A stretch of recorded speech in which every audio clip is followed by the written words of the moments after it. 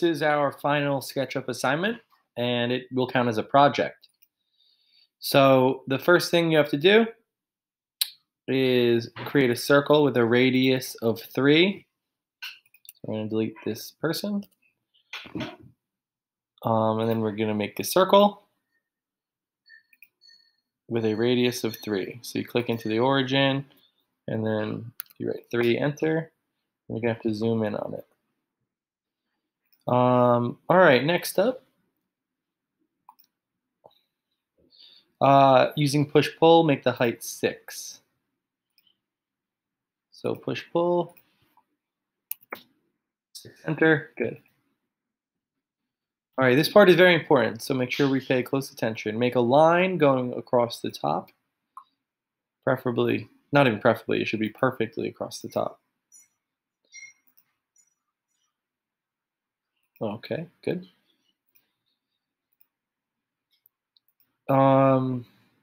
Using 2-point arc, click the left side of the top of the circle and the right side, and pull the middle up and give it a bulge of 3. So 2-point arc, you click, and you click, you pull it up the blue axis, and you give it a bulge of 3. So now you kind of need something going up like that. Using the pencil tool, go 0.5 units from the right and make a line going straight up. So it said 0.5. So we click here, we go this way, we go 0.5, enter, and now that's where it is. You follow the colored line up. It's got to be colored. It's easy for it to skew off like that, so watch out for that. Okay. And now using the eraser tool, you erase that side of the arc. So you take the eraser tool. You can really just click on this line, I believe. Yep, and then that all deletes. Then you're going to use a tool called Follow Me. And you're going to pull that piece all the way around. So that's in push-pull, I believe. It's the second one. And you click on this. Then you just follow the line around. It'll look weird for a second. And you click. And perfect. Don't worry about that line. Using the pencil tool, draw a line going across so that the whole thing closes.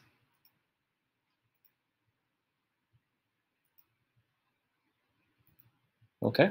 All you have to do is connect it and it should close.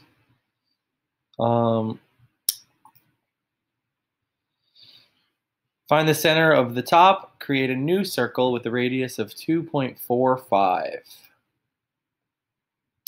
Okay, so I'm going to leave that line there because actually it's not cutting perfectly across, so I'm actually not going to leave that line there. I'm going to make a line that is cutting perfectly across.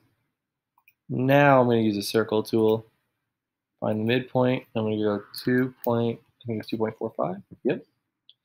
And you want to delete any of these lines that don't belong. All right, so that's looking pretty good.